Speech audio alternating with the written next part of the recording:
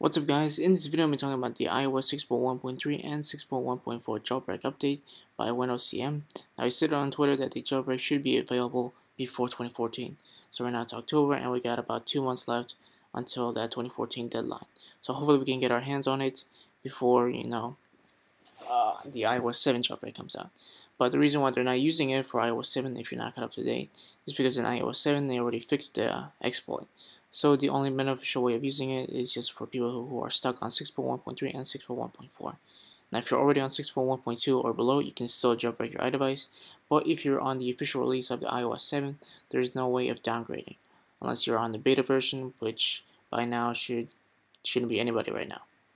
So if you're, like I said, stuck on 6.1.3 and 6.1.4, then it's best for you guys to wait, for WinOCM is pretty much almost done creating the jailbreak without any glitches or any problems. So when that time comes, I'll let you guys know, and you can pretty much just follow him on Twitter in case you want to get more up to date of his progress for the jailbreak. But if you guys like this video, please click the like button. If you have any more questions, post a comment, and if you want to see more videos like these, please subscribe. Thanks.